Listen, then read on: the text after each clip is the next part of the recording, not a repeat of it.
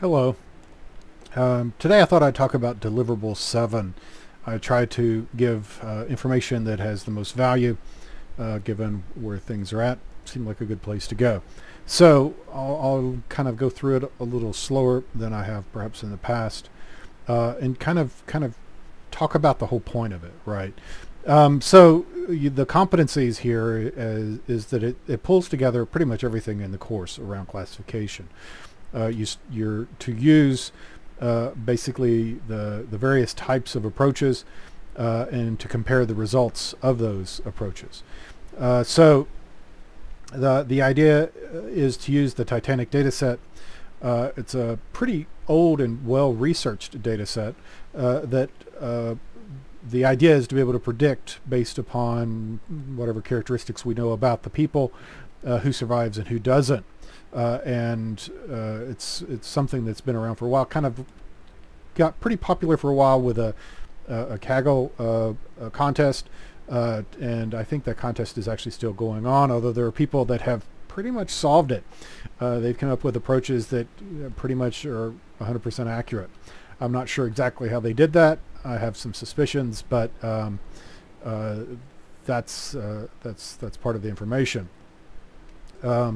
So you're to build a model given a test data set that does not contain survival information that can predict whether a passenger would survive or not. It's important to understand that the data that you have does not have the survival information. I was able to track down some of it. We'll talk about that in a little bit. I don't know if it's good or not, but you can kind of piece it together, and that might also be how some people are doing very well in that contest.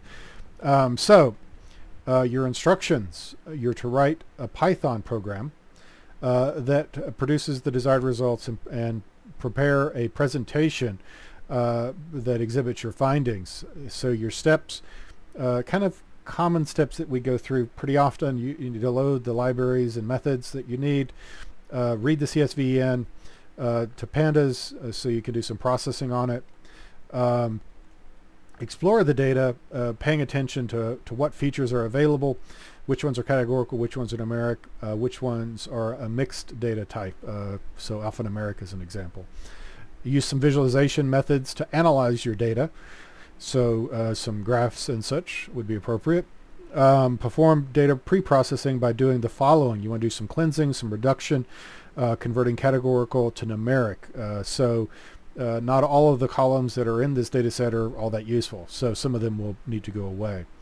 Then you'll do some make a model to do some predictions, and in particular you're going to use the four methods that are on the screen, so k-nearest neighbors,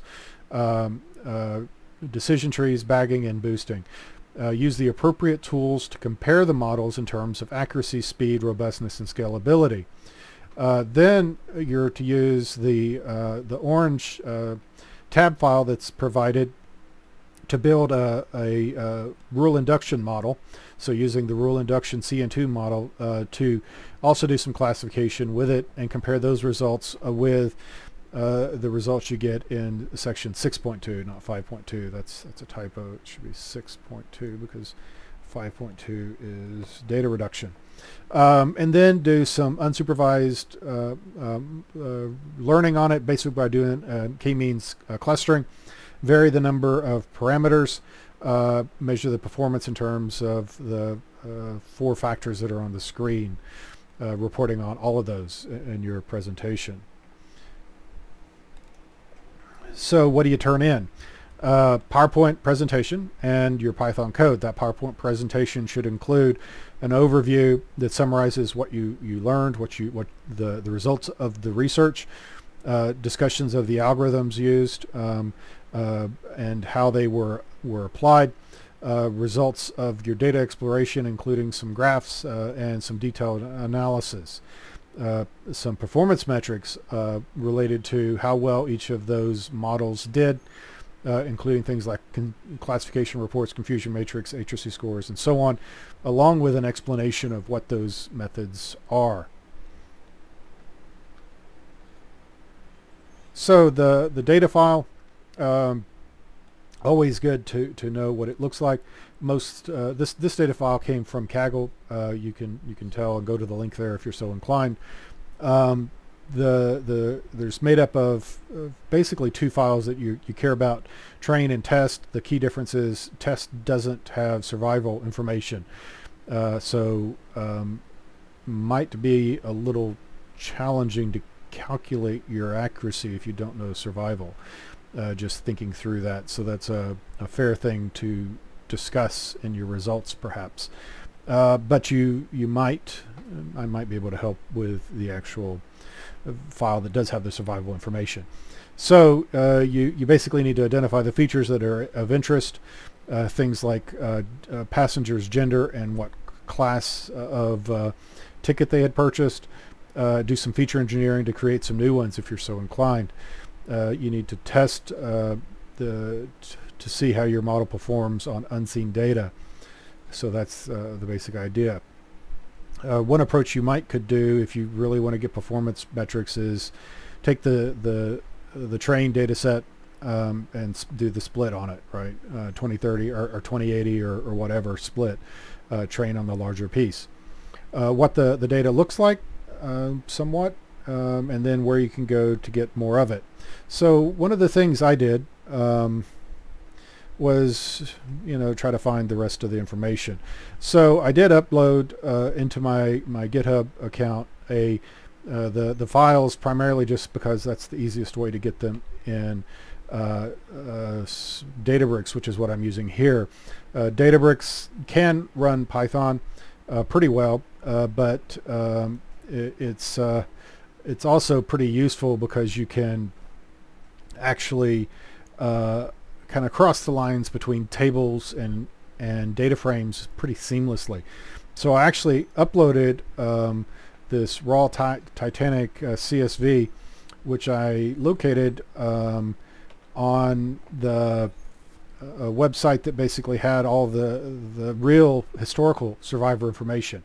And so the basic idea was, well, maybe we can go find out for ourselves who survived and who didn't, right?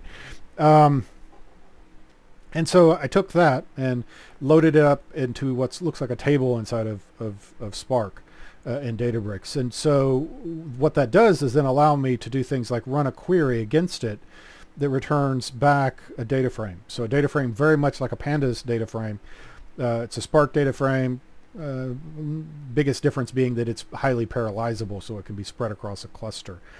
So you can actually do distributed processing, not just processing on a single machine, which is what you have with Pandas. There's also koalas, which is a variation of, you can think of it as like Pandas 2.0, right, that works on Spark, that allows you to do distributed processing on a cluster.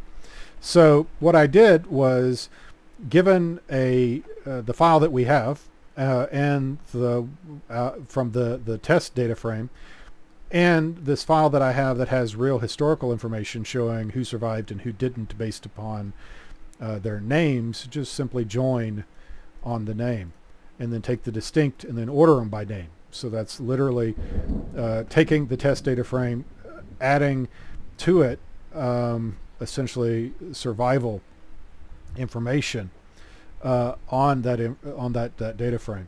So the test data frame, which I'm just running it so that you can see that it's current. The key difference here is going to be this one should have survived at the end, right?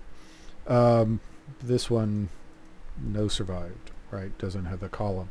So the other part of this that's really kind of interesting, and this is a data frame or Databricks sort of thing, is that they make it really easy to download a CSV in this case, it's not that many records, only 395 records. That is one thing to keep in mind. For whatever reason, there's about 23 records that didn't reconcile. I didn't really dig into why that is, but I figured, well, getting the survival information for roughly 400 is better than not. Some additional information. This is, again, kind of some Spark characteristics. You'll see that it's also very similar. There's a describe method on the data frame, and what it does is allow you to then do some data exploration against the information, such as the distribution of how many counts there are of sex. You can also do more interesting sort of kind of visualizations natively inside of this grid. So if I switch over to a bar, it allows me to figure out what it is I'm plotting. In this case, it looks like it's embarked and cabin by survived is what it's showing, but we can do other stuff. So let's switch over to a pie and change the plot options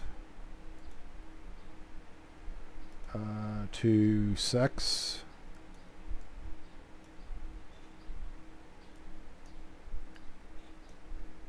Use that.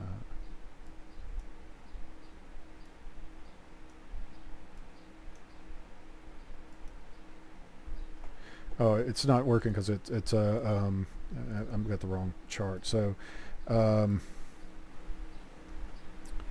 maybe a histogram. Pie chart should work actually. Maybe I need to do sex as a key. Yeah, there we go. So basically, it's just summing them up. So 65% of those that survived were female, and of those that survived, right? So I can probably take that off. No, I can't. Yeah, part of the challenge here is that it needs to do a value off of something to do the actual sum. So oh, that's what I'm doing wrong. Here we go.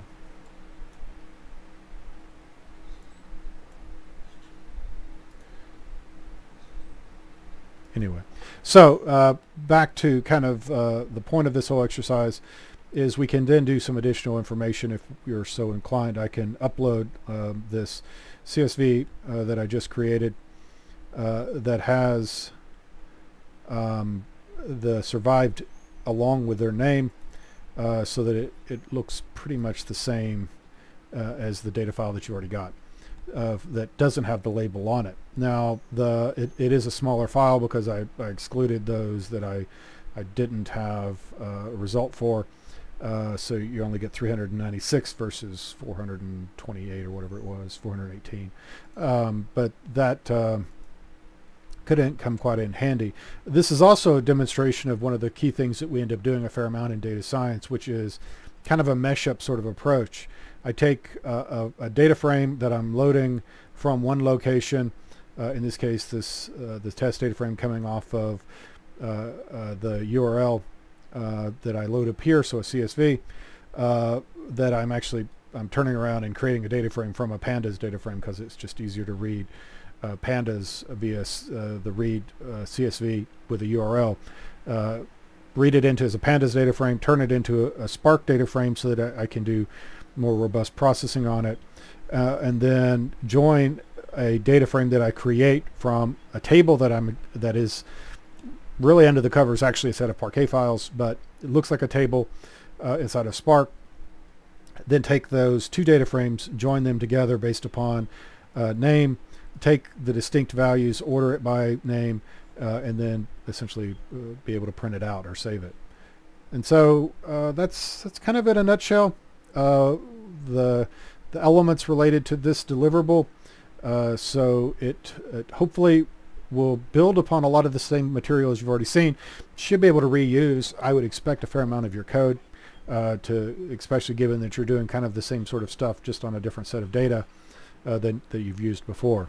As always, if you get stuck or have questions, do let me know. That's what I'm here for. And I will probably be holding session on Monday anyway, so I'll be recording something. If you have anything that you'd like me to talk about during that session, do send me a message, let me know. I'll be glad to adjust content to whatever. Stay safe, have a good weekend, have a good holiday, and I'll speak with you soon.